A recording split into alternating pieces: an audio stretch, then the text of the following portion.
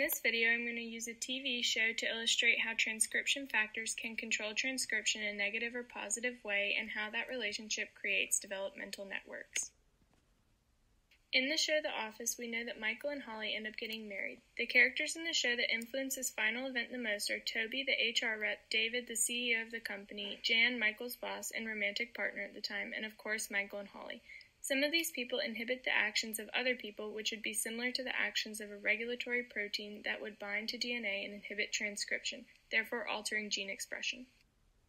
Characters that would show inhibitory relationships include David, who fires Jan, and Jan, who is Michael's in a relationship with, keeping him from pursuing Holly. There are also proteins that stimulate transcription when they bind to DNA. Just like in the show, there are people who stimulate the actions of other characters.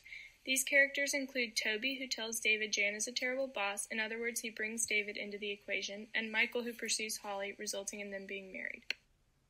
Now that we know the characters' interactions with each other and how that relates to positive and negative transcription factors, other words, activators and repressors, we can put it in terms that will help develop a pathway. We can say that Toby activates David because he informs of Jan's poor work, David inhibits Jan because he fires her, Jan inhibits Michael by being in a relationship with him, and Michael activates Holly by pursuing a romantic relationship with her. And when Holly is activated, the outcome is the two of them getting married. Drawing it using arrows for the activation and a T-bar to show repression, the relationships are illustrated.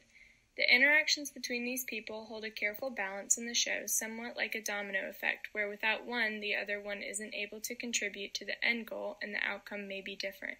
This is the same concept we see when looking at transcription when there are mutations in the transcriptional controls. We will go over examples of what a mutation would look like. Here there is a single mutation where Jan is eliminated, but the outcome will remain the same because Jan inhibited Mike from being with Holly, but since David was there to inhibit Jan when there was no mutation, there's nothing keeping Mike from being with Holly still. In this single mutation, we see a change in the outcome of the show, where if Toby is eliminated, David does not get the information that Jan is a bad boss and therefore doesn't fire her, and she's able to stay in a relationship with Mike and acts as a repressor for him, and he does not marry Holly. There can also be mutations in more than one control. In this double mutation that eliminates Jan and Mike, David is still transcribed, but since there is no Michael, obviously he and Holly cannot get married and the outcome is changed. In another double mutation where Toby and Jan are eliminated, David is not transcribed, but he doesn't need to be there to repress Jan's actions because she was also eliminated.